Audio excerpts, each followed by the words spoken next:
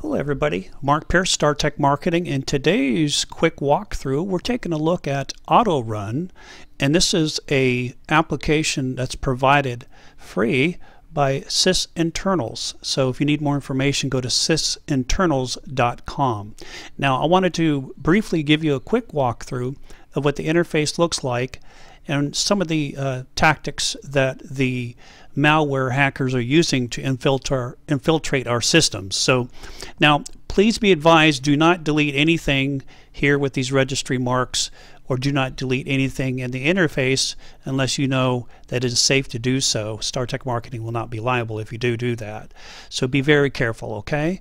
So I just wanted to show you under the Everything tab, and the reason why you want to start here is it'll open up everything in your computer. What's so nice about this is if you look at each area, you're going to have to take a look at each item and entry, because a lot of times the system will show you, like right here, you'll see a yellow highlighted section under Internet Explorer, and if you notice here it says file not found, and it'll give you the name of the file. And a lot of times some of these files are legitimate, other times they're not legitimate, so be careful before you uncheck. Now one of the things that this, if you look into the help files, which is located up here, if you need help, make sure you read through this. Also check out your file and entry, options, user, and of course your help files. So take time to read through that as well, and don't just delete anything, okay? So in this case, the first thing the instructions say is when you find a file that possibly could be malware that's not invited on your system, it'll be highlighted yellow like in this instance, or red. So in this case, I know that I want to get rid of this. I did my homework. I would Google the name of the file and find out and do your research prior to deleting it. But in this case, you could do two things. You can either uncheck this box here. You can uncheck. And then once you uncheck it, that'll stop it from auto-starting when your computer reboots. This is how the malware and the hacker gets their stuff to run automatically without you knowing about it. Now in this case, I know it's safe, so I'm going to go ahead and highlight it, right-click, and I'm going to actually delete it. Okay? And it's gone. Now as we scroll through, again, take the time to read each one of these, because if you don't recognize some of the software, it's most likely that's because it's not invited and it's probably a piece of malware.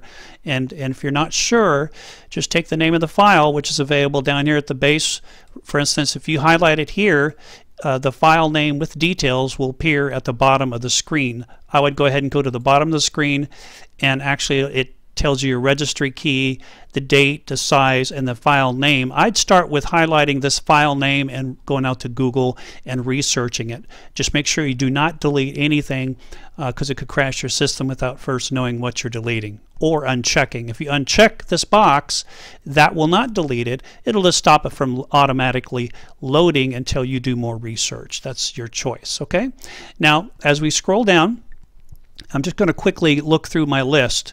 And this again is just an introduction only. Now I found one down here that is actually called gathernetworksinfo.vbs. Now I know for a fact this is actually a malicious script, and I wanted to leave this here. This is a secondary computer that I have in my office here. So I know it's not gathering any information, but it could.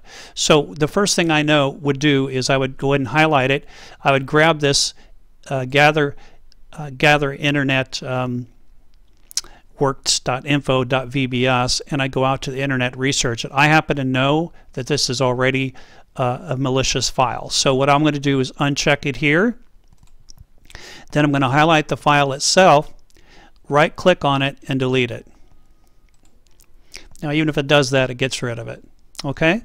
So you notice the file is now gone. And as I scroll through the list, I happen to know this one's highlighted red, but it's actually okay. I did a little homework on that. Oh, actually, I take that back. This one can be deleted. Let me uncheck that. It says access denied. That's not true, so it's trying to trick me, so I want to go ahead and right-click and delete it. Okay, and it's the other one that's okay. This one's fine here, so that's the one I meant to keep. And I went ahead and scrolled to the bottom. Looks like that's all I have on my first list.